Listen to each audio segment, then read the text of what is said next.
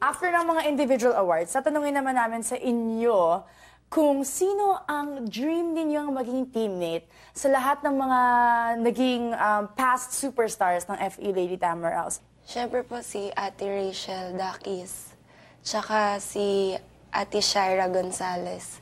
Kasi po si Ate Shaira, naging senior ko po siya nung high school. Same po kami na pinasukan ng high school. Okay, Jerrili. Si Ate Rachel din. Because she, over the years, she's like had motivational talks with us. So I think it would be nice to play with her on the court. Ah, talaga? Yeah. So pag may season, this year, was she able to This year. go to you guys? Or But almost every year from the past. who gave an inspirational talk to the FEU Tamaraws this year? Ayan, si Pons naman. Super consistent ni Bernadette na before every game, game day, lagi siyang mag-message sa amin na reminding us what we're capable of, super motivation, ganun. Pons. Okay, pero lahat kayo naging teammate nyo si Pons, di ba? Okay. How about you, Kyle? Dream teammate?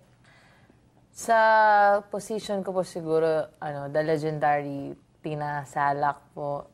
Siyempre, alam naman natin yung capabilities ni Ate Tina. And then siguro, agree rin ako sa kanila with Ate Shell. Kasi si Ate Shell, watching her po, parang sobrang motivating, sobrang leader niya. Sobrang leader, may term.